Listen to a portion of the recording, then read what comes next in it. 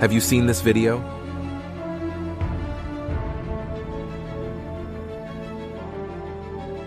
Despite the fight, you and I have the same question.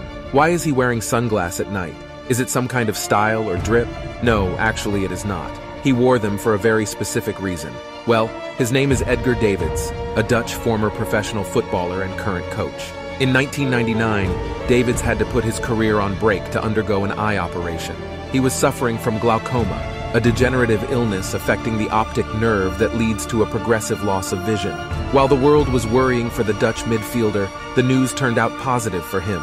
The illness had been caught early enough. His vision was stabilized, but his eye was still weak. There was one condition for Davids' return to the pitch. He had to wear glasses. He came back, and later he became one of the best Dutch footballers in history. Oh, another fact is, he even played for Barcelona.